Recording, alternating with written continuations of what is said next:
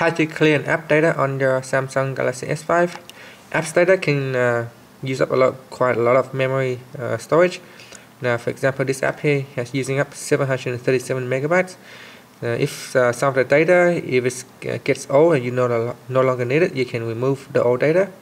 To do so, let's go back to the home screen by pressing on the home key, then go into settings. From settings, scroll down to the application section, and then choose application manager. And here, go down the list and choose an app that you want to clear the data. You can also go to the all tab to choose more apps. So you can see in here, it shows all the apps available on your phone. And then tap on that, and under the storage section, you can tap on clear data.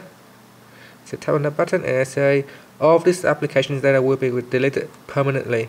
This includes all files, settings, accounts, database, and etc. So make sure you confirm by tapping on OK.